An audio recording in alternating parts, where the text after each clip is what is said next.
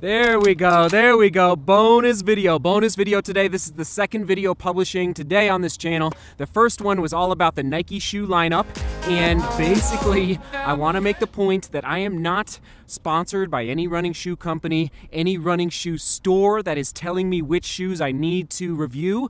Frankly, I'm beholden to no one except for you on YouTube. I'm here to test and review shoes for you. So I just want to make that point that Altra, this video, and Nike, the video this morning, upper right hand corner, two completely different types of running shoe companies. They're like on different planets basically. So I'm excited to talk to you about these Torins, my full thoughts, my full review.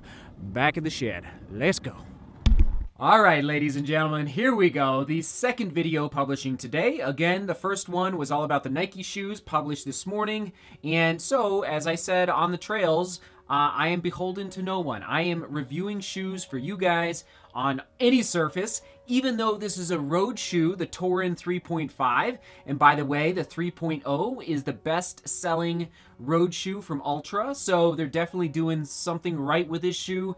But I also wanted to just experience the zero drop feel of the Altra shoes on the trails, just to see like how my ankles were reacting, how my calves were reacting to the uneven surfaces, what my foot lockdown would feel like in the knit version of the Altra shoe. After taking the Altra Torin 3.5 out on the roads, out on the trails for the past month, here's like where I'm at with this shoe.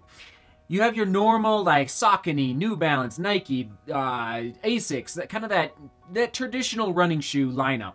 And then you have this really big revolution of the barefoot running that kind of took hold, gosh, was it about a decade ago? Maybe a little less, maybe around 2010. Remember all the five-finger shoes and the like going barefoot running? Well, I think Altra is basically attempting to blend traditional running shoes with the barefoot running movement that took place like 10 years ago. That's what I'm sensing when I run in this shoe. Now Altra, their hallmark is the zero drop effect. So from heel to toe, a 0 millimeter drop. So it's a flat bed that your foot is resting in inside this shoe through the midsole. And so what did I think about the zero drop?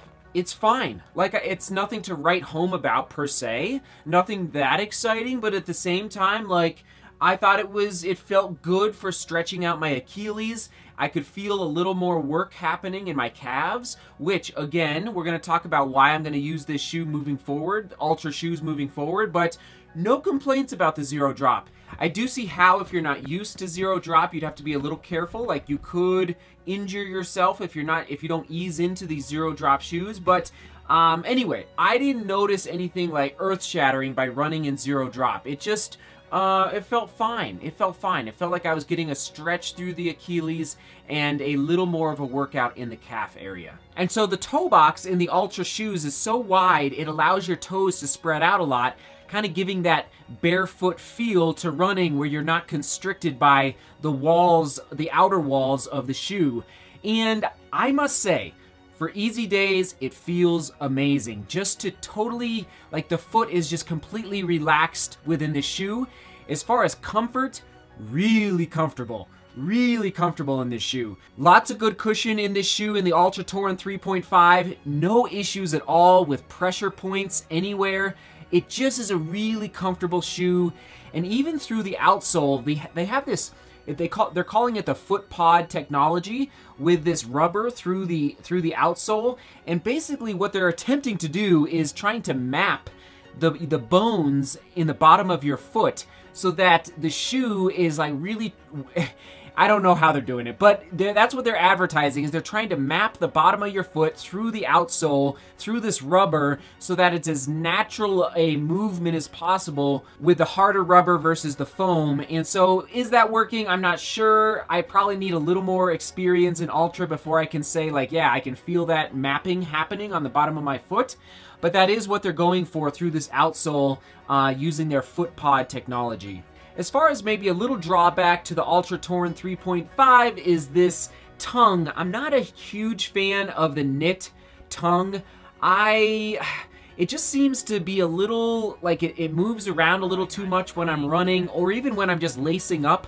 I really like a tongue that is almost a little more on the rigid side so that I can really place the tongue on my foot right where I want it. Whereas this knit tongue, it's like really flexible and stretchy, and anyway, I must say, like, that was probably the biggest drawback to the shoe, and I know it's like a small detail, the tongue of a shoe, but for me, it's kind of a big deal, actually. So, anyway, I'm hoping that Altra, I don't know what they need to do to improve it, maybe just make it a little more rigid somehow so that I can place the tongue right on the top of my foot where I want it, and yeah, so that's one little drawback. Will I buy the Altra Torin 3.5 again?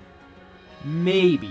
Maybe. Actually, you know what I'm going to buy next? Probably the Escalante, the Ultra Escalante. The bigger question is, will I buy an Ultra shoe ever again?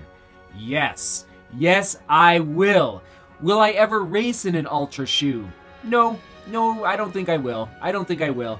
I think a zero drop in a fast racing environment doesn't exactly make sense. Listen though, some people are doing it. Some people are pulling it off really well right now, where they're racing fast in Ultra shoes. I don't quite see the scientific benefit behind racing fast in a zero drop shoe.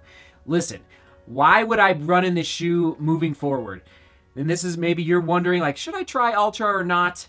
I think it'll strengthen your legs, strengthen your calves, stretch out your Achilles tendon. So I think this is a good maintenance shoe. Again, for those easy days where you're just kind of bopping along, but you want to work on the overall strength of your lower legs. That's where I'm going to use this shoe moving forward. I don't think I'll ever do tempo runs in an Ultra shoe, but I must say, for my plantar fasciitis, and I know some people disagree with me down in the comments, and that's okay. And by the way, let me know what you think about wearing Ultra shoes when you have plantar fasciitis. And the keyword of the day is drop, for zero drop shoes. And question of the day, would you ever buy a zero drop shoe? Why or why not? And if you're a huge fan of Ultra, let us know. Come on, this is your time. This is your time to shine down in the comments. Like, make your case as to why you love Ultra running shoes. And listen, bottom line, I am excited. It's not going to be a racer. It's not going to be a tempo shoe. I think this is going to be a great winter maintenance shoe. Just staying healthy through the winter. Capiche? On the 0 to 10 scale, I'm going to go with a 7. Almost a 7.5, but I'm going to go with a 7 out of 10 for the Altra Torin 3.5. That's a pretty good score for me, all right? That's a pretty good score. So, not too shabby, and yes, that brings us to the end of today's bonus video. Thanks for watching, thanks for sharing the videos, and thanks for being here. All right, I'm out.